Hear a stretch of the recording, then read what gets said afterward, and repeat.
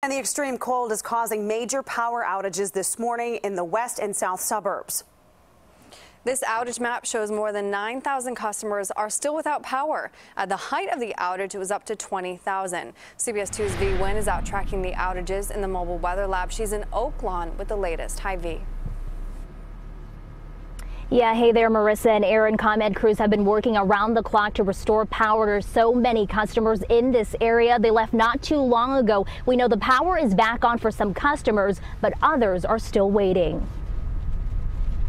Some people living in this Oaklawn neighborhood near 91st and Central have been without power since 4 a.m. The village trustee says it's been a dangerous morning. We've been going door to door to homes just to make sure people are okay. We have the police and fire department out there. We've got warming centers that are opened up, Village Hall and over at our pavilion. So right now, a lot of seniors and residents are deciding, how they're going to handle if it's going to continue.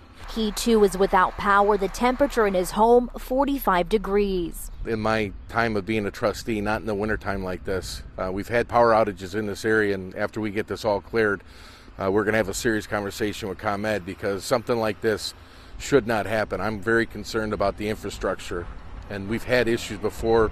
ComEd's done some work to get it more reliable, but this is unacceptable. ComEd crews had to brave the elements overnight, working in dangerously cold temperatures and high winds to get power back on to thousands of customers. It's awfully doggone cold out here, but we're managing to do the best that we can at this time. This crew was called out to an outage just south of downtown. At some point, you can see them in the bucket fixing the power lines from up above, the wind just hitting them from all directions. The wind is pretty hectic right now. It's awfully cold.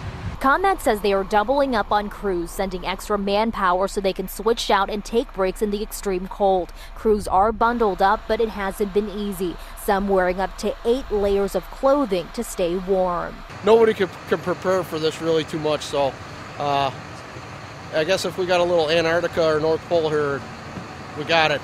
I always wanted to visit, but I don't think I do.